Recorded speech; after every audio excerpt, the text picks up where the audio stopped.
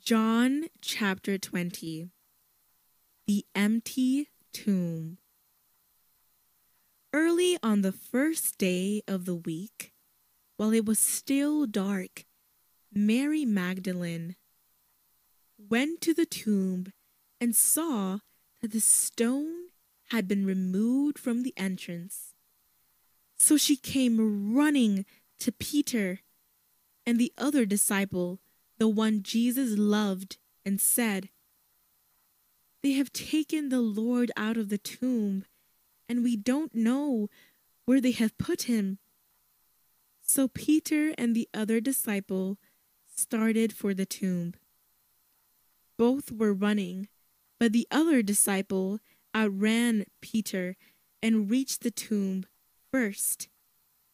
He bent over and looked in at the strips of linen lying there, but did not go in.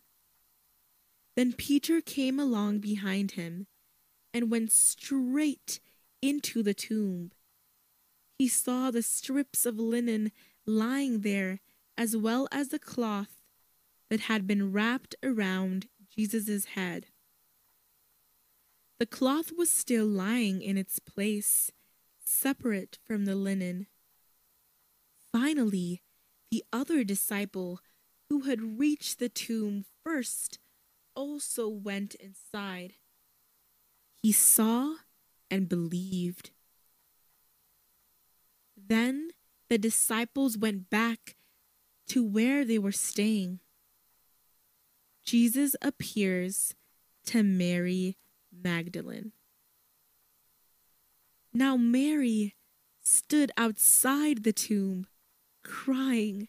As she wept, she bent over to look into the tomb and saw two angels in white, seated where Jesus' body had been, one at the head and the other at the foot. They asked her, "Woman, why are you crying?" "They have taken my Lord away," she said, "and I don't know where they have put him." At this, she turned around and saw Jesus standing there. But she did not realize that it was Jesus. He asked her, "Woman, why are you crying? Who is it you were looking for?" Thinking he was the gardener, she said, "Sir, if you have carried him away, tell me where you have put him, and I will get him." Jesus said to her, "Mary." She turned toward him and cried out in Aramaic, "Rabboni," which means teacher. Jesus said, "Do not hold on to me, for I have not yet ascended to the Father. Go instead to my brothers and tell them, I am ascending to my Father and your Father, to my God and your God." Mary went to the disciples with the news, "I have seen the Lord," and she told them that he had said these things to her. Jesus appears to his disciples. On the evening of that first day of the week, when the disciples were together, with the doors locked for fear of the Jewish leaders, Jesus came and stood among them and said, "Peace be with you." After he said this, he showed them his hands and side. The disciples were overjoyed when they saw the Lord. Again, Jesus said, "Peace be with you.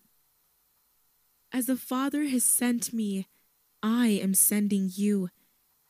And with that, he breathed on them and said, "Receive the Holy Spirit.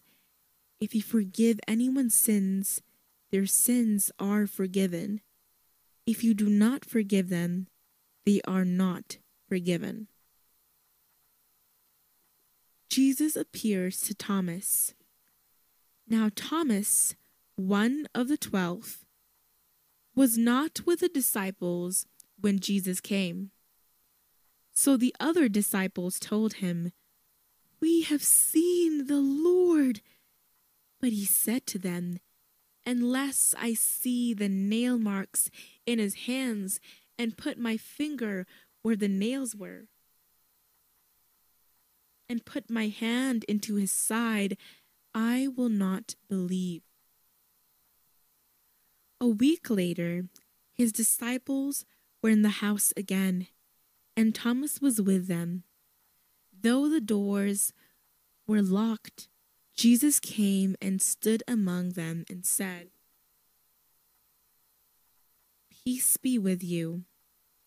Then he said to Thomas, "Put your finger here. See my hands. Reach out your hand and put in to my side. Stop doubting and believe."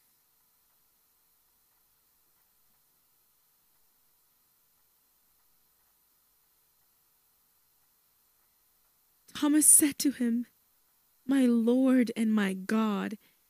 Then Jesus told him, "Because you have seen me, you have believed. Blessed are those who have not seen and yet have believed." The purpose of John's Gospel. Jesus performed many other signs in the presence of his disciples, which are not recorded in this book. But these are written that you may believe that Jesus is the Messiah, the Son of God, and that by believing you may have life in his name.